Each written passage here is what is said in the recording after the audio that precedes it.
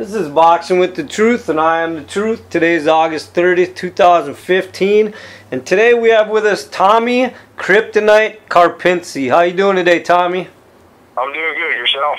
I'm doing great. I appreciate taking time to do the interview. I know you have a huge fight coming up. It's for a world title, and it's going to be the biggest fight of your career. We're going to get to that in a minute, but I want to update the fans a little bit on who you are and learn a little bit how you got involved in boxing, and then we're going to work our way up to the title fight.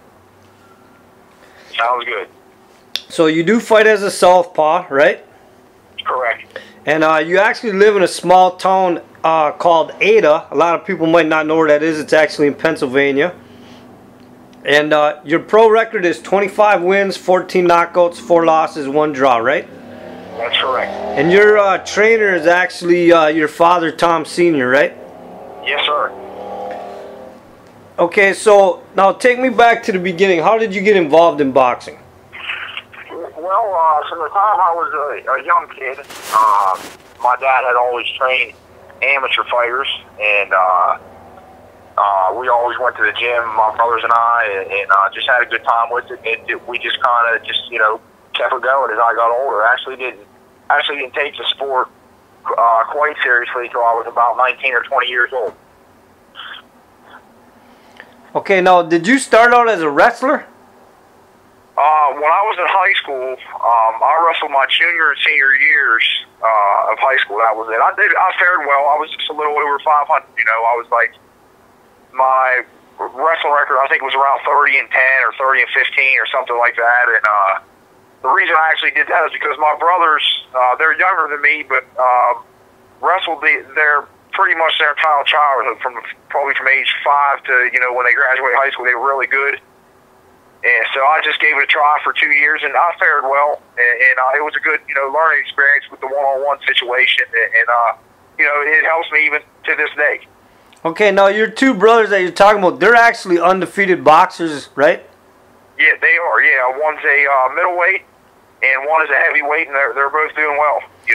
Things are going good.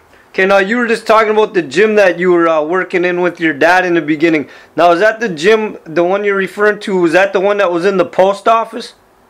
It was, yes, sir. We trained out of an old post office building that my dad had owned and rented to the post office for a while, and then about three years ago or so, my grandfather passed away, and before he did, he bought an old abandoned church that had just recently closed in the same town that we live in, and we train there to this day. So we make do with what we have. It's working out quite well. And I understand that you guys train on wrestling mats, and that you absolutely have no ring in there, right? No, we've never had a ring. It's never really bothered me. We occasionally travel to spar in places that have rings, depending on who we're sparring, but I've had no trouble fighting in a ring or transitioning from the ring to the mats in sparring. It hasn't been an issue at all. And as a matter of fact, it helps me to fight pretty good in the center of the ring, especially as of recent. I've gotten a lot better at fighting more toward the center of the ring and keeping my back off the ropes. So we improvise, and we don't have some guy or promoter or anything with a ton of money to give us what we need. So that's what we have. Okay, now I know family's pretty important to you. A lot of your family's involved in your career, right? Yeah, I mean, my brothers are pretty much, it's my brothers and I who spar each other all the time. Where we come from, there are no really other professional fighters. So we've had to improvise and make do with what we have. And without my brothers being my sparring partners, my dad's my trainer. And we put our heads together as far as training goes and sparring. And, it's worked out really well. It's been effective. And with the 4 of us and the more experience we gain, we just keep getting better. So it's going good. And don't your mother and your wife help you with details outside the ring as well? Oh yeah. My wife Andrea, she's a registered nurse, and when she's all working, she's helped me in some manner. people don't realize, like, you know, you need food, you need your clothes prepared, everything like that. Like, that's overlooked a lot, and for a fighter, that's super important, you know. And she handles a lot of the finances and things, and so I don't have to worry about anything but getting up and going to work to fight Adonis Stevenson. You know, I keep a pretty clear head, and my mom's also the same way. She does a lot of cooking when Andrew is at work, and she's a big support and helps me with that aspect as well. So it's a family process, and also my sister recently got a promoter's license to put on some shows for my brothers and I to you know, boost our career. So everything's working out. Okay, now you consider yourself a blue collar guy, right? Now, are you a farm boy too? Do you live on a farm? No, I come from a blue collar town. You know, I'm a registered nurse as well. I have a college education, and my wife does, and my sister is an attorney, and my parents are both educated with some degrees in teaching, and so we're all educated, but it's a hard-working community here. It's coal miners, teachers, nurses, railroad workers, and everybody around here is just working-class people. And you know, we approach training in the same manner as everyday life. We get up and go to work, and you know, good things are happening. Okay, so do you have any like habits or anything you need to do before a fight? No, I don't really have any rituals. We just get up and go to work, and leading up to the fight, nothing has changed for this fight as compared to any other fight. It's to say we pretty much have the same routine. The only thing that's changed in my career as of recent is in the past 2 years I've become a full-time fighter, and I've really experienced some improvement in my boxing because I've been able to completely devote myself to the sport. Whereas before, you know, I was working full-time as a registered nurse and training to the best of my ability, but things have really come together in the past 2 years or so since I've become a full-time fighter. Okay, and let's talk about this fight. Just so the fans know, you are facing Adonis Superman Stevenson, who's 26-1. His only loss is to Darnell Boone, who knocked him out or TKO'd him in the second round. Some people say it was a fluke. Some people say it wasn't. And then there's other people that say that Adonis Stevenson kind of ducks people and handpicks people just to make sure he doesn't lose his title. But you are facing him for the WBC World Light Heavyweight title September 11th, 2015 in Toronto, Canada. And that will be on Premier Boxing Champions on Spike TV at 9 p.m. Eastern, and it is the main event, correct? That's correct. Yeah, everything you just said is right. You know, I don't know about losses being flukes or you know, him hand-picking opponents. I think for the casual fan, first off, I will say that I didn't personally see the loss to Darnell Boone, but it's not a fluke because Darnell Boone has a history of beating good fighters and knocking good fighters down. He knocked down Andre Ward. You know, he stopped Stevenson. He had a very close decision with Kovalev. This guy can fight, and a lot of people take him for granted just because of his record. So for Darnell Boone's a really good fighter, and as far as Stevenson hand-picking opponents, it's another situation where, you know, the casual boxing fan doesn't quite understand the negotiation process between fighters. And I think the main thing as far as the hand-picking goes is people think he's ducking Kovalev, and then other people say Kovalev's ducking him, and it's just a negotiation process. You've got two big networks who have two big superstars, and it's just hard to come to terms for these guys to fight each other. So, you know, they both look elsewhere. And it's kind of sad in a way, but in a way it's good for other guys to get an opportunity to fight for world championships. So, you know, it's a good thing for me. I'm glad. No, I totally agree with you in that aspect, that you are getting an opportunity and that you've earned your way up to face for this world title. This is your second world title fight. Unfortunately, you lost your first one to Nathan Clearly. So it's not like you just came out of nowhere and everybody's saying, well, who's this guy and he's a bum and he gets to fight Adonis Stevenson. That's not the case at all. You have a good record, you have fought some tough guys, and you have fought for a world title before. So just let me clear that up. I didn't mean that he handpicked you. It's just that I understand. some people have criticized him. I know this is his 6th title defense, but some people have criticized him. Like you said, he might be ducking Koloff. There's some other people that have mentioned his name that he doesn't really seem to want to get in the ring with. So, I mean, he does take on tough opponents, but it just seems like he chooses and kind of picks which ones. And I think with Darnell Boone, I think he picked him wrong, and Darnell Boone obviously, you know, upset him. And I personally think that you got a pretty good chance of upsetting him. So, yeah, I agree with you 100%. Like I said, you know, Darnell Boone, he really doesn't get the credit he deserves. The guy's a real good fighter. He's a dangerous fighter, and people overlook it because of his record. And that's a terrible mistake in boxing. And like you said, it could be the same situation with the fight with me and Stevenson now. So hopefully it works out that way. And now you've actually, now like I said, it will be on Premier Boxing Champions. I know some boxers, the lights, the TV, all that, they don't know how to react to that. But you actually have been on Showtime and ESPN before. Yeah, I mean, the situation as far as the moment or what you want to call it doesn't really affect me, doesn't intimidate me. Like, one thing you learn is, you said I lost for a world title before. You know, I fought these guys, Paul Fair and Cleverly Moran. You know, Chad Dawson. That's four, 2 of which are world champions, and 4 guys that are legitimate top 10 light heavyweights.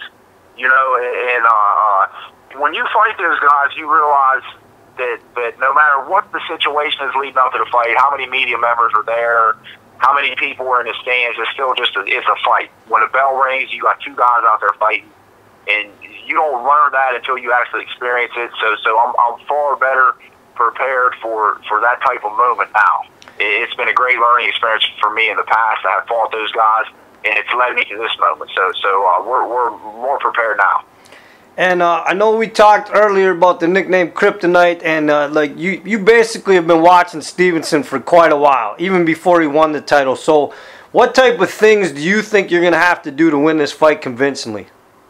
Well, our philosophy is we have to go out and just fight our fight. And everybody knows, anybody who knows boxing at all knows that Adonis Stevenson's bread and butter is the left hand, whether it's from a counter position, whether it's from a lead position, whether it's behind a jab, over the top, uppercut, it doesn't matter. If the guy has probably close to the best left hand in boxing, we understand that, but that's not the only thing you can prepare for. And you can't also have a situation where you're so concerned about it that it takes you out of your style.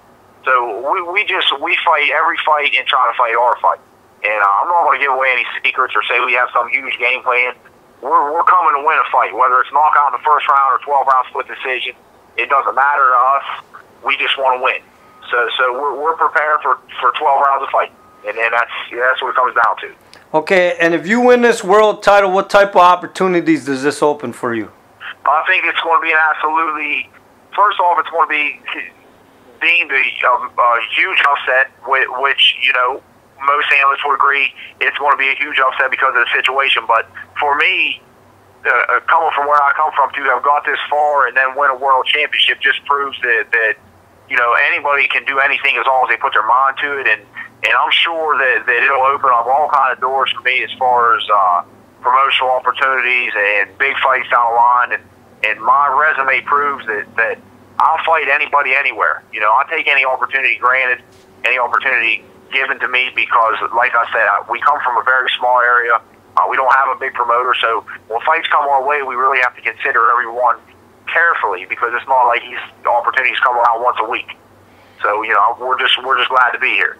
Okay, and you did mention that you've never actually seen the fight of Darnell Boone beating him. Is there a reason why that you haven't watched that? Seeing he's the only guy that's ever beat him? First off, I've looked for it, and I don't know where to find it. I mean, you know, you look on YouTube or Google, I can't find it. Now, I saw the fight where Stevenson beat Darnell Boone, but I've never saw the footage of Stevenson getting knocked out by Boone. Okay, so you have actually looked for it. Yeah, I look for it, and you know, I look for anybody my weight class. I try to familiarize myself with. A lot of fighters say I don't watch film on other guys. It's not so much that I study film on it, but I want to know who my competition is. You know, so I mean, I watch every single light heavyweight fight that comes on TV, whether it's the ESPN 6-rounder or the WBC light heavyweight title, I'm going to watch the fight. You know, I'm a huge boxing fan, and I want to know what's going on, not only my weight class, but in boxing in general. So, I watch every fight. Okay, so for a boxing fan that's never seen you fight, why should they come out and watch this fight or tune in to Spike TV on September 11th to watch this main event? Because we're looking for a huge upset. It's the light heavyweight world championship. We got nothing to lose. We're prepared mentally, physically, and very excited for the opportunity. And we're going to do everything we can to win the title on September 11th. It's going to be a great night, and it's probably going to be a great fight. Okay, do you consider yourself a guy that just goes in the ring and takes care of business, or do you like to engage in trash talk every once in a while with your opponents? No, I don't do any trash talking. I don't really care what my opponent says about me leading up to the fight. It doesn't matter. Even the stare down situations before a fight, the lead up of what this fighter says or that fighter says. It has no bearing on the way I fight in the ring, because no matter what's said before the fight, no matter what happens, the bell's going to ring and someone's going to win and someone's going to lose, and life goes on. And for any fighter to be intimidated or to feel overconfident is just crazy. You just know, you just have to know yourself and be confident, prepared 100%, and go out there and fight your fight and win. Okay. That's all I worry about. So now you've had 2 fights in your career outside the country. Now this is going to be your 3rd fight outside the country, and unfortunately those other 2 fights you both lost. Do you think that has anything to do with the traveling or the jet lag or the training outside the country or anything, or did you it just wasn't your night in those fights? No, I'm not gonna make excuses. I lost the fights. The guys I fought that night were better than me, but I'm a better fighter now. You know, I'm not going to sit here and say, oh, I traveled, that's why I lost the fight, or I had this happen or that happen. You know, those guys are good fighters. You know, they're top 10 world-class guys, and anybody can win, anybody can lose. Those experiences are part of the reason I am where I am today. And I learned a lot from going to Germany and going to Wales, and you know, even though I lost the fight, it made me the fighter I am today, and I'm a lot better from those experiences. So I don't have any excuses. No, I just lost the fight. You know, it happened. Okay, so is there one person that inspires you in your life inside and outside the ring? No one's a bigger, I should say, role model than my dad, as far as, you know, not only teaching me to be a good fighter, but to be a good person. I can't, you know, he's been everything in my life as far as that goes. As far as individual fighters go, you know, like my favorite fighter to watch is Marvin Hagler, but an inspiration fighter to me is a guy that a lot of people I think overlook is Glenn Johnson, who he fought for 3 world titles, and finally I think in his 4th world title fight he won. You know, and he was wrote off for I don't know how long, but he just kept plugging along, and look what he did. He became Fighter of the Year in 2004 when he knocked out Roy Jones and beat Tarver, and it's not completely similar, but it makes me think like, man, I'm kind of in this situation right now. So he's an inspiration in a way. Believe it or not, he's actually still active. Yeah, I know. So tell me something that your boxing fans don't know about you, Tommy. I don't have any secret. You know, I'm a pretty down-to-earth guy. I'm not flashy. My brothers and I, we hunt, we fish, we just have a good time. I'm just your normal, everyday person. You know, I'm a big sports fan. Football. I watch a little bit of baseball. I love NBA basketball. You know, I'm just a normal, everyday guy. Nothing special. Okay, so sum up your career to this point in one statement. It's been a long road. You know, so what can I say? World title fights, Germany, Wales. Now fighting Adonis, Stevenson, all from just this little town that I come from. I'm very proud of it, and you know, we want to continue to improve and get better and win a world championship. So that's about it. Okay, and how has the boxing affected your life up to this point?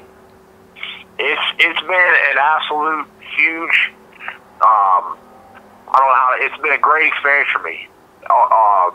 You know, I've seen so many things, you know, going to those different countries and fighting and experiencing and how people, even in different countries, you know, fighters get a lot of respect from a lot of fans because it's such a one-on-one sport, and it takes a whole lot of courage just to step through those ropes and fight somebody.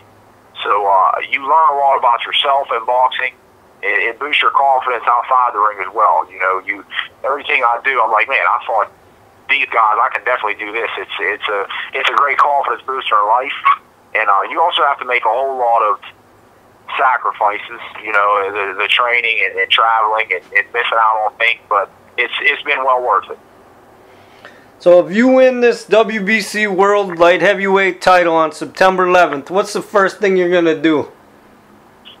I'll probably be on cloud 9 for so long that I don't know. You know, you always hear about guys winning titles or Super Bowls or World Series. They don't sleep for days because of the extreme high, you know, of such a huge accomplishment. So I'm not sure how I'll react. I have no idea what I'll do, but I do plan on winning. I can tell you that much. Well, I know one thing. If you win a world title and bring it back to that small town of Ada, they better have a huge parade for you. Yeah, well, it'll be as many people to live around here, which aren't many, but I'm sure everybody will be just as excited as I am, so it'll be a great experience. Maybe the mayor will even give you the key to the city. yeah, every 200 people, yeah, that sounds good. Well, listen, I want to promote the fight one more time. Adonis Superman Stevenson, 26-1 versus Tommy Karpency, also known as Kryptonite, hopefully against Superman.